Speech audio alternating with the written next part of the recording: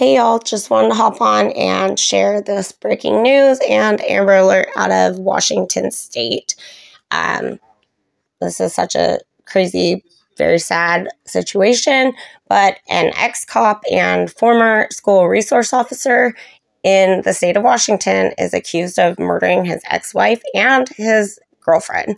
He's now also a suspect in the abduction of a 1-year-old boy believed to be his child.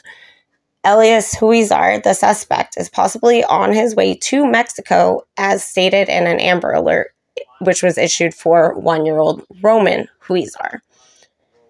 They're believed to be traveling in a silver 2009 Toyota Corolla, and it has license plates that are also Washington State, CBZ4745. Again, they're Washington State plates on the silver 2009 Toyota Corolla, CBZ4745. The investigation began when police in West Richland responded to a shooting at Wiley Elementary School on Monday, yesterday, at 3:23 p.m. A woman was pronounced unalived outside of the school, and no one else, thankfully, was hurt.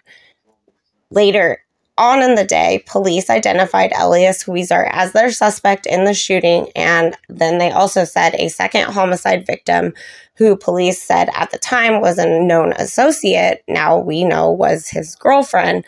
She was found inside of his home, also deceased, while officers were carrying out a search warrant. Police have not identified the victims, but according to a staff directory, his ex-wife was listed as a paraeducator at that elementary school. So one can only assume that is his ex-wife. The suspect is considered to be armed and dangerous and likely to commit more crimes.